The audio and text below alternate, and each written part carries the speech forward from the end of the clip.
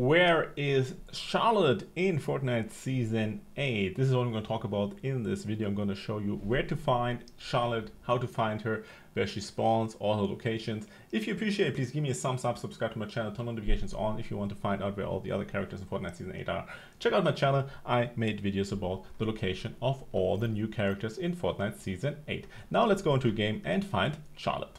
Okay guys, we are back in the game. Remember to thank the bus driver, you know, because the bus driver is a nice guy. So, and yeah, where do we find the Charlotte? Yeah, Charlotte, the character for Fortnite Season 8. She's in Pleasant Park. And guys, don't forget to tell me, how do you like the new Carnage skin? I have the full Carnage skin now with everything in this game. So let me know if you like it or dislike the new Battle Pass Tier 100 skin, or you can call him more or less, because you need to be like level 99. The glider is too big if you ask me. Okay, so we're going to Pleasant Park. She should be here around somewhere.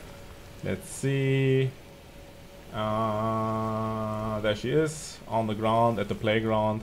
Again, you can start a new quest line with her. Remember, you can only have 5 active quests, and I'm gonna get killed pretty soon, I guess.